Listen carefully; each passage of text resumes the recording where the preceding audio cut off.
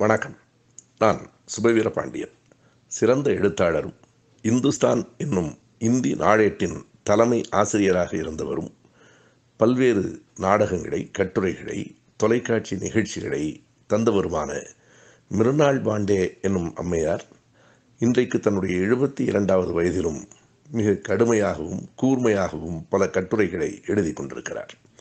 அண்மையில் தேசியவாதமும் பாரத மாதா வழிபாடும், nationalism and the cult of பாரத மாதா என்னும் ஒரு அருமையான கட்டுரையை அவர் தந்திருக்கிறார். ராமர் கோயிலுக்கு முன்னால் பாரத மாதாவுக்கான கோயிலை அமைப்பதுதான் மதவாதிகளின் நோக்கமாக இருந்தது. 1920 வாரணாசியிலும் 1983 ஹரித்வாரிலும் அப்படிப்பட்ட கோயில்கள் கட்டப்பட்டன. ஆனால் அவை மக்களிடம் பெரிய செல்வாக்கை பெற்றுவிடவில்லை.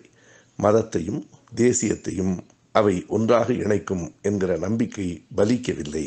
அதுதான் இப்போது ராமர் கோயில் என்கிறார் அவர். நன்றி, வணக்கம்.